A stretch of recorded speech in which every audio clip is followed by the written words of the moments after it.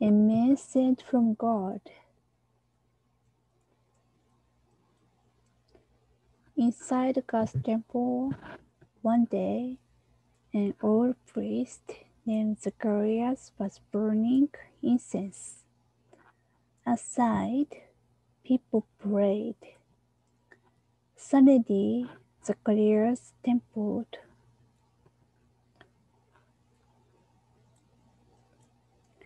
an angel had come. "Don't be afraid," he said. "God sent me. Your wife will have a son. Call him John. He will be filled with the Holy Spirit from birth. He will turn many people to God." "Speak to us, Zacharias."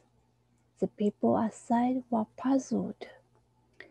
They did not know that Gabriel the angel said Zacharias would be unable to talk until the baby's birth, because he didn't believe the message from God.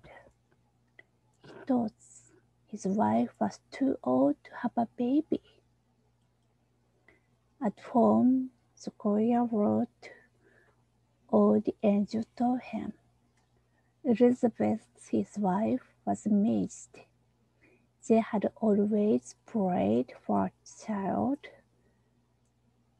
Could it happen now? Soon Elizabeth knew a baby was coming. She praised God. One day, Elizabeth's cousin Mary visited. Mary was also expecting a baby. When Mary arrived, Elizabeth felt her baby leap within her body. Elizabeth was filled with the Holy Spirit. She knew Mary's baby would be the Lord Jesus Christ. Together, the two women praised God with joy. Elizabeth's baby was born as God promised. "Call him Zacharias, like his dad," the other priest said. Zacharias remembers God's command. "No, the baby's name is John." When Zacharias wrote those words, his speech came back. Then he praised God. When John grew up, he was like Asa, the great man of God. John told people God's son was soon coming to bless them. Jewish leaders hated John because he said to them, "Repent, stop sinning." They did not want to hear about their sins. Others called him John the Baptist because he dipped people underwater to show they were sorry for their sins. One day, Jesus came to John to be baptized. "You should baptize me," John protested. But Jesus said, "Let it be so," and John baptized him. After Jesus' baptism, John saw the Holy Spirit come upon Jesus in the form of a dove. This was God's sign. John knew that Jesus was God's son. John called Jesus the Lamb of God who takes away the sin of the world. John led many people to God, but Herod, the wicked ruler, soon John in prison.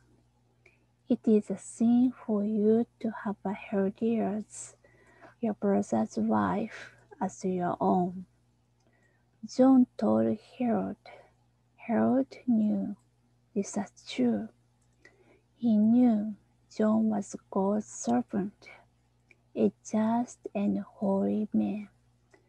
But he did not want to stop sinning, and John would not stop preaching against sin, even if it meant prison.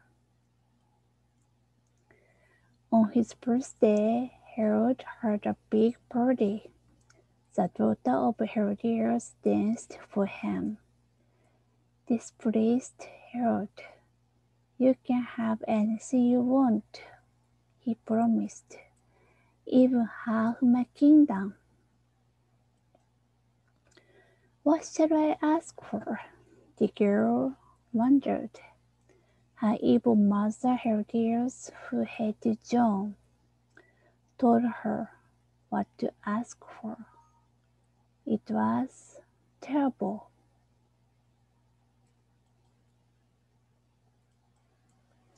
"Give me John the Baptist's head on a plate," the girl said to Herod. He was sorry for his promise, but too proud to break it. "Cut off John's head and bring it here," commanded Herod. His soldiers obeyed him. Sadly, John's friends buried the body of God's brave and faithful servant. John's work for God was now finished. Perhaps they knew Jesus could comfort them in their sorrow. A man sent from God. A story from God's Word. The Bible is found in Mark 6, Luke 1, 3. The Anthrosphere verse gives light, Psalm 119, verse 130. The end.